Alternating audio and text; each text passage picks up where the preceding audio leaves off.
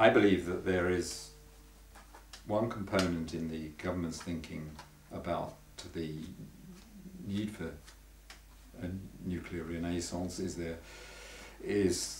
the link to the military nuclear program.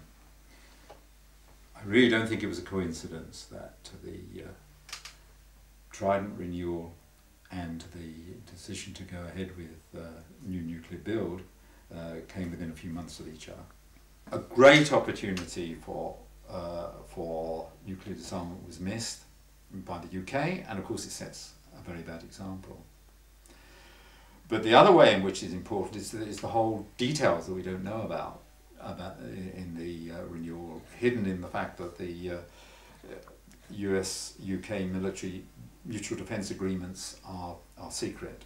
The UK-US tie-up over Trident, the fact we get the missiles even if we develop our own warheads, is a complete violation of the spirit of the Non-Proliferation Treaty and encouraging states around the world to go for the same sorts of deals. So certainly if there's to be a nuclear revival worldwide, then it's a wonderful, sadly, a wonderful ambiguity to be developing a civil nuclear program to keep your weapons options open, as indeed North Korea did, and Iran may be doing so. So on both sides, in terms of our example and in terms of pushing civil nuclear technology, I think we're sending all the wrong signals out to the rest of the world in reviving our civil nuclear program at the same time as we revive our military nuclear activities.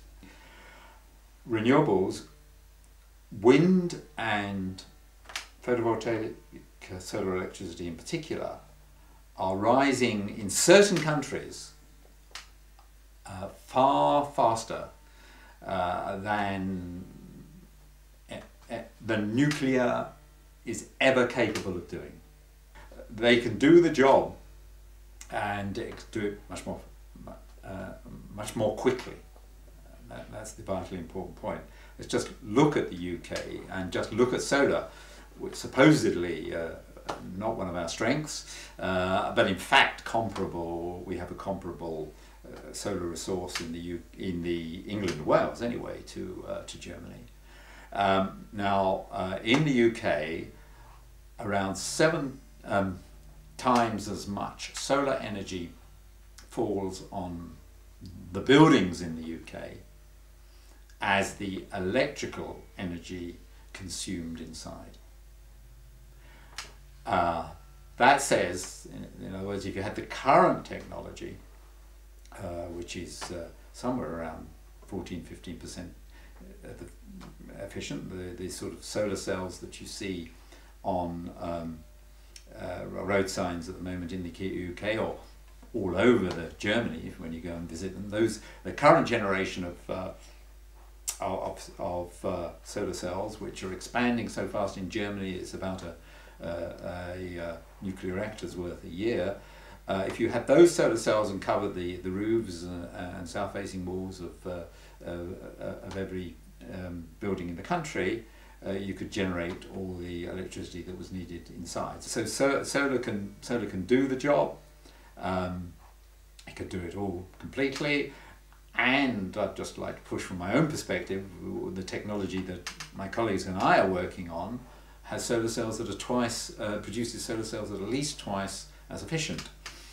So basically we're saying you don't have to with these, you won't have to cover every south-facing wall. You could just cover the windows in smart blinds, which is one of our approaches. My fear is that the nuclear renaissance is going to slow even further. I mean, we're slow enough in this country in employing the renewables, but a nuclear renaissance is going to slow down the exploitation, put us even further behind Germany and Japan, and because it will divert from the renewables, and because basically the government won't be implementing the sorts of policies that that the German government has in pushing giving the initial impetus, and then allowing the market to take over. Another point I'd like to make on that is to point out that nuclear will never have a market. The UK, in the 30-40 year history of the nuclear civil program, has exported 2 reactors in that whole time. There is no market there. They're too big, too costly. There has to be government intervention on the waste to pay the price of the waste.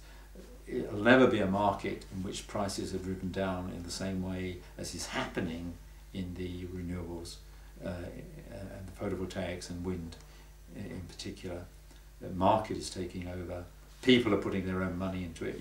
People want to buy a PV system for their house. They don't want to. They don't want to buy shares in a nuclear reactor. And so let's let the market take over, and let's provide the incentives to get the market going, and then it will take off, increase exponentially, as indeed it is in Germany and many other countries.